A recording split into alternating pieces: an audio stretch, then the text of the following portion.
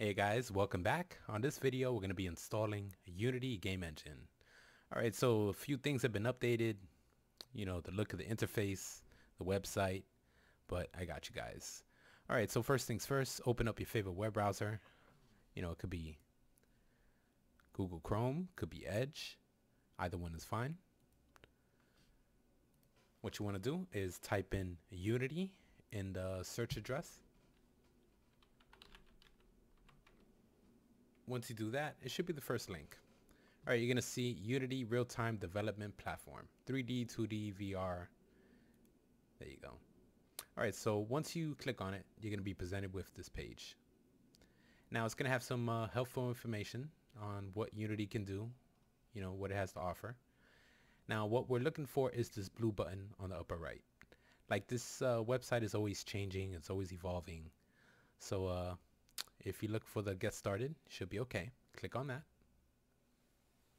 Alright, once you do, it's going to show you plans and pricing. Now this is if you're starting up your own gaming company and if you were doing that, I would look into any of these options. But I'm your average Joe. I'm an individual. So I'm going to click on that tab. And as you can see, you have two options. You're going to see personal and you're going to see plus. Now the personal says start creating with free version of Unity. Sounds like me.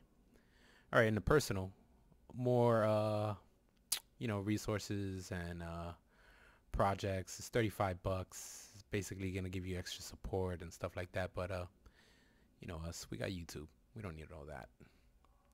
It's the only thing they're gonna do is just instead of reading the documentation yourself, they're gonna just read it to you.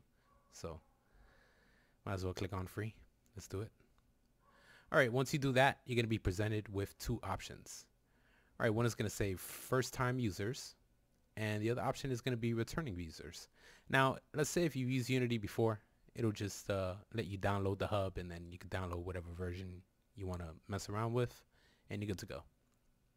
But if you're just starting off, click on the first time user, read the agreement, agree.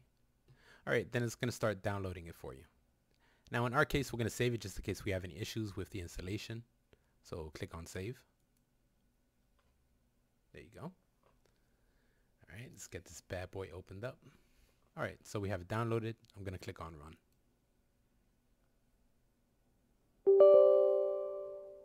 Click yes. Now it's going to say Unity Hub setup. It's going to have some information. Just scroll down. I agree. And now it's going to install it into the C drive, saying destination folder. C program files, Unity Hub. Now don't change this, leave it as is. Another thing you would want to do is open up a folder on your computer and click on this computer if you're using Windows 10, and make sure that you have at least 20 gigs of space. In my case, I have 48.1, so I'm good. It's on the C drive. And as you can see, that's where it wants to install it. So don't change this, leave it as is. And another thing I'll do for you guys is show you my system specs, what version of Windows I'm using, which is version 1903, Windows 10 Pro. This is the OS build. That's my CPU. That's how much RAM I have, 32 gigs. So PC is more than capable. All right, so now that we got that out of the way, click on install.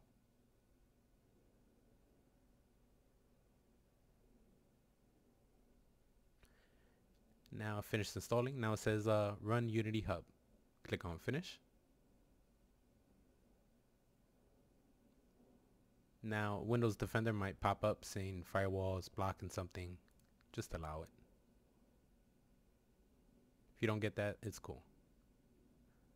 Alright, so now we have the Unity Hub installer.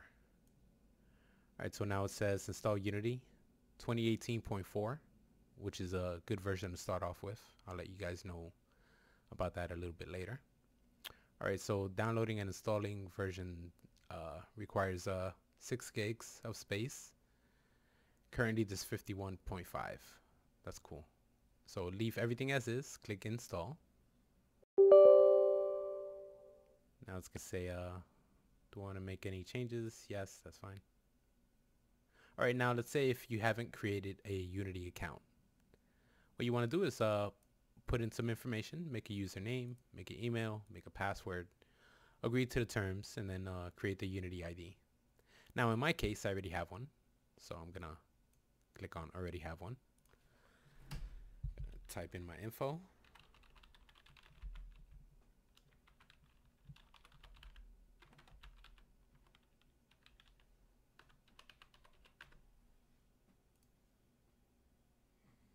Oh, that wasn't it.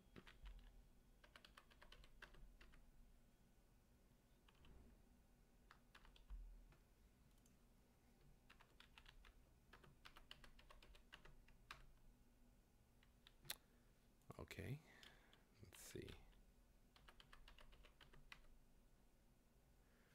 All right, so looks like we're gonna have to switch over to another one.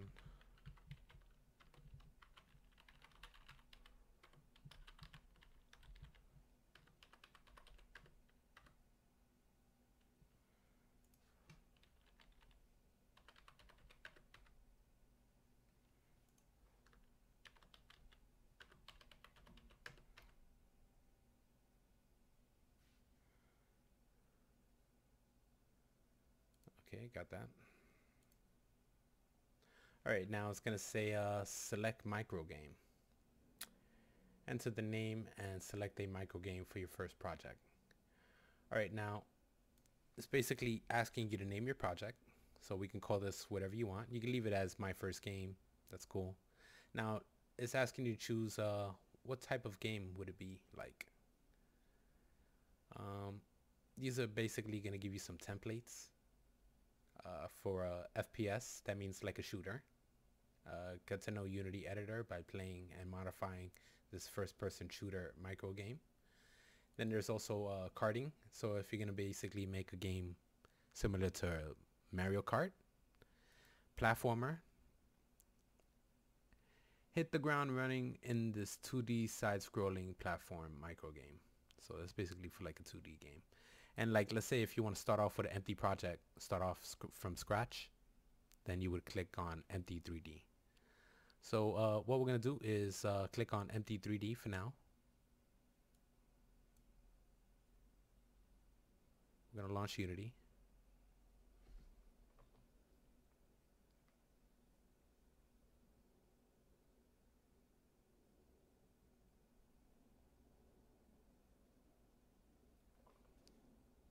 Everything installed.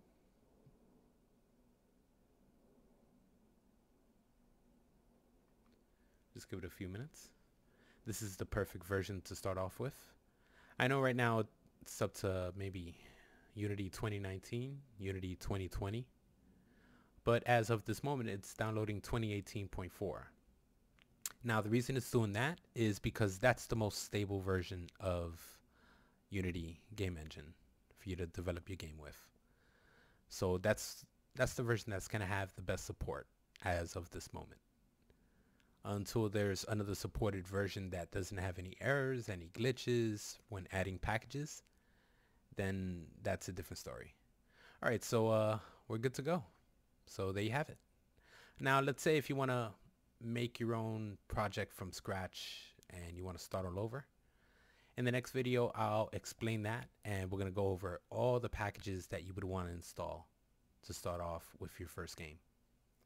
We're going to start off installing standard assets, Pro Builder, Polybrush, Pro Grids, and also Substance add-on. That way we can add in some cool textures, and it's basically have our game error-free. That way we won't have any headaches, and we could just start developing, putting our vision to the screen. Alright guys, so if you liked the video, hit that like button, and I'll see you guys in the next one. Thanks for watching.